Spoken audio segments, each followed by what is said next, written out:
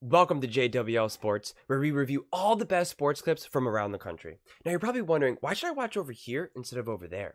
Because over there, they don't care about what you have to say. They say this all the time. They talk down to us. They think we're just a bunch of clowns on YouTube, Twitter. But I think it's the opposite. I think we know exactly what we're talking about. So I read every single comment. So if you think what I'm saying is the most ridiculous thing you've ever heard, let me know in the comments below. If you think what I'm saying is the most amazing thing, then definitely please let me know. Either way, let's get into some discussions, let's get into some fights, but ultimately, let's just have some fun. And please do consider subscribing. We are building an amazing community here, and it's turning into something truly, truly special, and I would absolutely love to see you part of it. I want to build a community that we all genuinely feel connected to, something that we're really excited to be part of. So without further ado, let's get to it. We're watching a clip of The Herd with Colin Cowherd, of course, talking about the Detroit Lions and whether or not they're considered a Cinderella team. And you know, I haven't seen this clip. I never watched the clips before. And the thing that I wanted to just say before we kind of unpack what Colin's about to say about this is that I think that the Lions are a legitimate team, and I think they're a good team, and I think they have a true chance at beating the 49ers. My narrative over the last few weeks of the 49ers is that they're not as elite as we all think they are. They have a stacked roster, no doubt, but I think they are limited at quarterback. I don't think Brock Purdy's bad, but I don't think Brock Purdy can match the rest of that roster, and that definitely keeps them limited. And my point was proven last weekend. There was the 7 seed, the Packers were the 7 seed, okay? The Packers are supposed to be trash. They're not good, and the 49ers are supposed to be elite. That's what everybody was saying, that the Cowboys just choked and that the 49ers are not that good, or that the Packers are not that good. So what happened then this past weekend? How did the Packers legitimately almost win that game, and it came down to the very last second and, you know, another missed field goal, and, you know, how did that happen? I mean, Brock Purdy almost got picked off like 3 times and should have been picked off 3 times, which would have obviously changed the game. So the reason why I'm talking about this right now is that the Lions have a legitimate shot at making the Super Bowl. They are a real team. And again, people were saying that Tampa Bay is a good team, and I kept saying, no, they're not, that the Eagles are just awful. And that's exactly what happened. Baker Mayfield showed exactly who Baker Mayfield is. He can make some great throws. He can do some good things. He took terrible sacks, got himself out of field goal range multiple times, just like he did the weekend before against the Eagles, and then threw a terrible interception in a moment that really didn't call for that moment. And again, I see Baker Mayfield as like a notch below Dak Prescott, worthy of being a quarterback, worthy of obviously being in the NFL. I think he's like a step up of a Geno Smith and a step below Dak Prescott. That's where I would put him at. So this idea that he's better than Tom Brady, or he's as good as Tom Brady, or, you know, all this nonsense, it's just not true. And the Detroit Lions showed that. And it's not like the Lions are known to having this like shut down elite, you know, unstoppable defense either. So I'm curious to see what Colin has to say about this game. Well, sometimes we confuse a great story with a great team.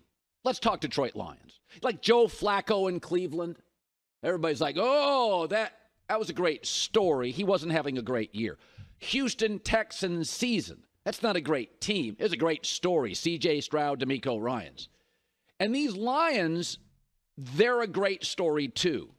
But this roster, that pass rusher, that running back, that tight end, that safety, these weapons, Detroit can match San Francisco player for player. Not quite as old, but arguably just as good, as just as deep. The star of the Lions is not the quarterback, though he's been excellent, or the coach, and he's been surprisingly good. It's the front office. The Lions' rookies are Pro Bowl level. Their second, third-year players are some of the best players in the league. Sam Laporta could be the second best tight end. Penei Sewell, Aiden Hutchinson, Jahmyr Gibbs. Like, he's as dynamic and twitchy as any running back in the league. The last 3 drafts, they've hit minimum 6 home runs. Not just good rookies, good second-year guys, like top of the league good. And Jared Goff, with time to throw, we saw this in Los Angeles, He's really, really good. He wins a lot. He's now in his second NFC championship game. It's not all McVay, believe it or not. Don't confuse Detroit with a Cinderella story. You know, that small college basketball team at a private school in the South that gets to the Sweet 16. No, that's not what this is. Detroit has dudes at safety, linebacker, tight end, offensive tackle, running back, wide receiver. They got dudes everywhere. And they're doing championship things. They draft, they're patient, they develop, they found a quarterback, they protected him, they added weapons. They don't have great corners. You can beat them deep. But, I mean, Baltimore doesn't have great corners, and San Francisco doesn't. The truth is, all four teams going forward, you could say one of their weaknesses, corners, maybe outside of Kansas City, but that's a weakness in the National Football League. The NFC Championship is where Detroit has landed, and it's actually where they belong. One of the cool things about this team is you saw it coming. We picked them to win the division. You picked them to win the division. And so often, hope and optimism fade in January, right? The Cinderella stuff. That's not what this is. This is what championship teams do. Draft, develop, get guys. They haven't overspent in free agency. No dumb moves. It's smart. It's tough. It's relentless. Championship-level football. And I don't know what the odds makers think, but I think they're a younger version of San Francisco with a better quarterback. I think they got dudes absolutely everywhere. Hi, everybody. Thanks for watching. Subscribe. I don't know why that was cut off so quickly, but I agree with that. I mean, I don't want to say that they can necessarily go player for player against San Francisco. I mean, I don't really know, honestly. Like, I'm not gonna pretend that. I think in the playoffs, this is where I don't give Detroit the edge. And again, I think it's actually probably a genuine coin flip, because I do trust Shanahan more in this moment. He's been there. He knows it. I don't know if I necessarily trust the coaching staff, both offense and defense for that matter, with Detroit. I just don't know, I mean, who knows the type of thing that like Dan Campbell's going to do in the NFC Championship game, right? Like, is he going to do a fake punt on his own 10-yard line? Like, that's like a genuine possibility. And again, if it works out, then you're like, this man's amazing. He's crazy, but oh my God, I can't believe it. Or it goes terribly wrong, and then you just, gave up a touchdown. So it's just one of those things that you just have no idea. But you are confident that Shanahan's not going to do that. And so I'm just not entirely sure how to really predict this game. And as I've said before, I'm not like a huge fan of the predictions. But Detroit absolutely can win this game. And the 49ers are absolutely not this untouchable elite team. In fact, I think that the only chance that the 49ers have at winning the Super Bowl is if they play the Chiefs. I think they would probably beat the Chiefs, but I don't know, because that defense is good and they could really, rattle Brock Purdy. But the Ravens, they have no chance at beating the Ravens. And again, I give it a 50-50 chance at beating Detroit. I think Detroit is legit. I think Detroit can hang with the best of them. They're ready for this moment, but that's also the problem. They're ready for this moment, but it doesn't mean that they're going to be put in a position to succeed in this moment. If that makes sense. I think, again, Christian McCaffrey, he can step up in this moment. He's ready. Not only is he ready, but he can also perform. We saw Ayuk. I mean, like, they bailed out Brock Purdy. They saved him. He did not have a good game at all. He was making terrible throws, and even some of the catches that ended up being big were not good throws. And like Ayuk, like literally like grabbing it off his fingertips, like just doing big things. And I don't know if Debo is playing or not. I don't know what the story is with regards to that, or if that's come out yet, or if that's up in the air. So I'm not really sure. That will obviously help.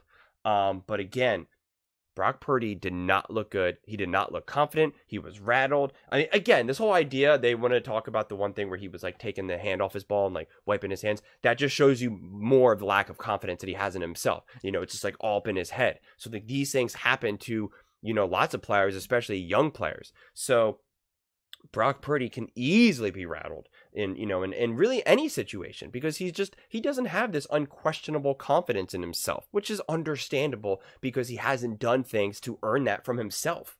You got to earn it in yourself. So I think this game is definitely going to be a fun game and an exciting game to watch. And I really think that it should be pretty competitive.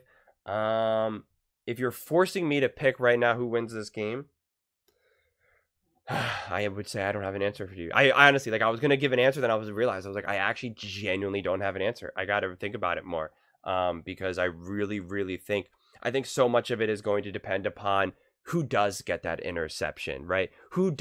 Does Campbell, is he in a situation where he goes for it on 4th down and they actually are able to get it, right? They are able to get that extra yard, or, when it's right on the line, it's where does the ref spot the ball, right? Is it an inch short, or does he give him, a good spot? So much of that really, really ends up mattering in a game. And I think this type of game, the margin of error could be really, really small. So if Brock Purdy does have a bad overthrow, is Detroit able to step up and actually, catch that ball and actually, and do that? I don't know. Is Deebo Samuel playing? What's the story here with all of that? And Deebo, even if he is playing, he always is getting banged up. And so who knows, so, but either way, I'm really excited for this weekend's games. I think we definitely have a fun AFC and NFC championship coming head to head.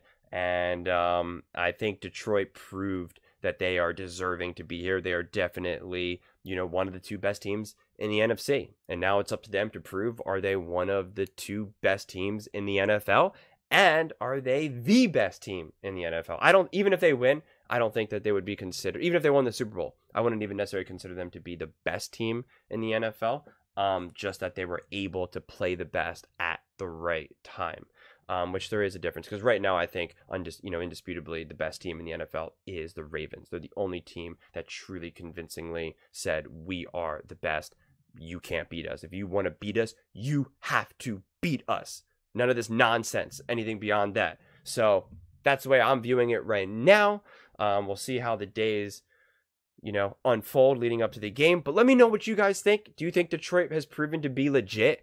Do you think that they got lucky by playing the Tampa Bay Buccaneers, that they were not really that special? Who knows what would have happened in the division, in the round when they were playing, if they had to play the Cowboys, would love to hear your thoughts on this one. Please let me know in the comments below. Please don't forget to subscribe. We are building an amazing community here, and I would love to see you part of it. And please give this video a thumbs up. It really, really helps with the visibility and the algorithm, and I would greatly, greatly appreciate it. Thank you so much, and see you next time.